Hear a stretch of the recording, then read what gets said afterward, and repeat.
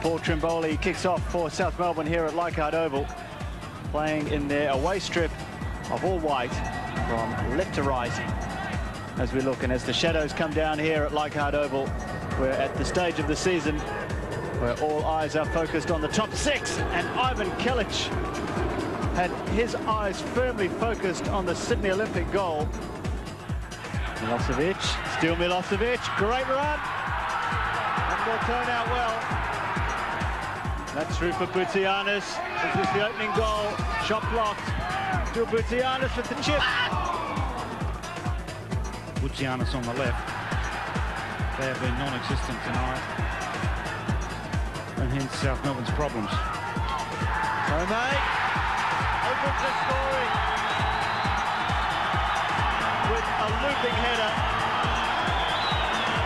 And finally, Sydney Olympic have got one of these crosses right. And it was a super cross.